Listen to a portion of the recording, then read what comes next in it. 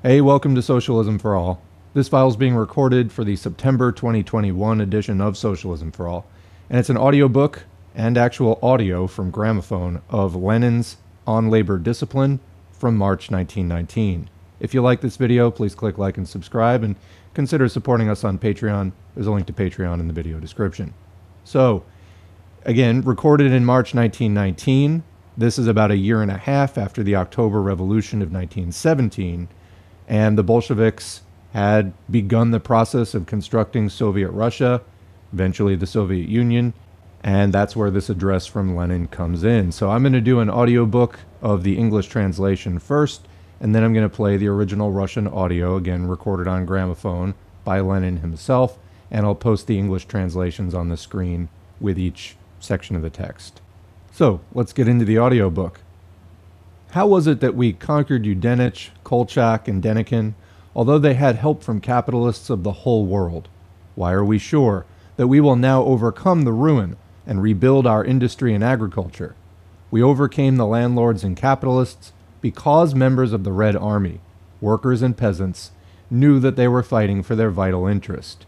We won because the best people of the entire working class and the entire peasantry showed unprecedented heroism in this war against exploiters, accomplished miracles of bravery, suffered unprecedented deprivations, sacrificed themselves, and mercilessly banished the self-seekers and cowards. Now, we are convinced that we will conquer the devastation of our land because the best of the entire working class and the entire peasantry are just as conscientiously, firmly, and heroically rising to struggle. And when millions of working people unite as one man and follow the best of their class, then the victory is guaranteed. The self-seekers have been banished from the army. We all say now, down with the self-seekers, down with those who think about their own benefit, speculation, shirking one's work, who fear the sacrifices which are necessary for victory. Long live the labor discipline, fervor in work, devotion to the workers' and peasants' cause. Eternal glory for those who perished in the first ranks of the Red Army, eternal glory for those who now lead with the millions of working people, advancing with the utmost fervor in the first ranks of the Army of Labor. And that's the end of the audiobook, so we're going to switch now to the original audio.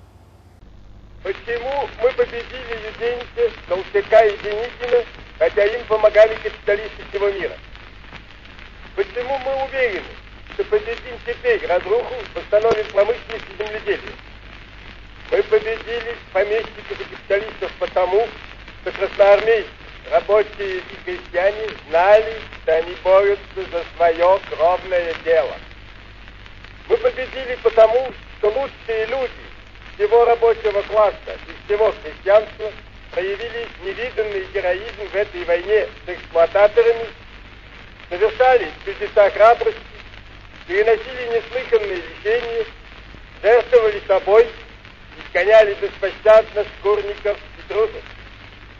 И теперь мы уверены, что победим разруху, потому что лучшие люди всего рабочего класса и всего крестьянства также сознательно, с такой же твердостью, с таким же героизмом поднимаются на борьбу.